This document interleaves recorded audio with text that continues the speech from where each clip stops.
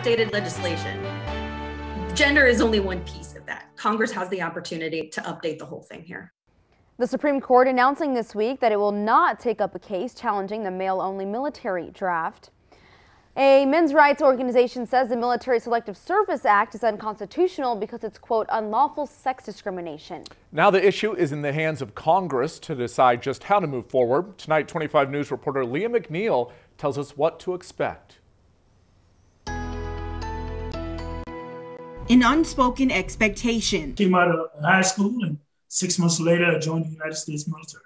Coming from a military family and social norms back in the 80s. We had to sign up, and that was the understanding. Ron Jupiter joined the military in 1986, 14 years after the last military draft, which requires all males at the age of 18 to register. Jupiter believes the Selective Military Service Act is outdated. It's totally not within the spirit of what America is today. And this particular law is one of the last remaining explicit statutes and federal law that still discriminates based on sex. The Supreme Court choosing to defer decisions surrounding this act to Congress, but we haven't had a draft in decades. So why does this matter? So I think we can always open our eyes and realize where in the past governments might have discriminated based on sex, that this is no longer constitutional or permissible in our current society. Military has a gender problem.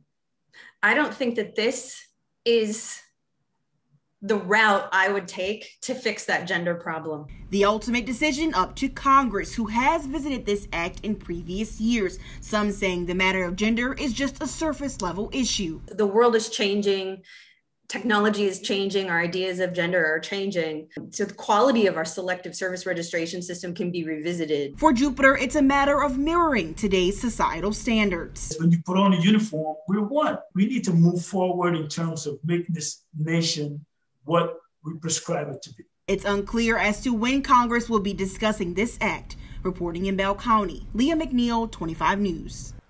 Leah, thank you. Now, the ACLU has not taken a stance on this actual case. They just want it to be recognized that the nature of the draft in general is unconstitutional. The Selective Service System is the agency that registers men and is responsible for running a draft. Almost all men between ages 18 and 25 who are U.S. citizens or immigrants living in the U.S. are required to register. Citizens must register within 30 days of turning 18, and immigrants have to register within 30 days of arriving to the United States. If Congress and the President authorize the draft, the Selective Service will start calling the registered men for duty. It's determined by random lottery number and year of birth. Then they'll be examined for mental, physical, and moral fitness for service. Now, if you do not register for Selective Service, you aren't eligible for federal student aid, federal job training, even get a federal job. You could also be prosecuted and face up to a fine of $250,000 or even 5 years behind bars. And if you are an immigrant, you will not be eligible for citizenship.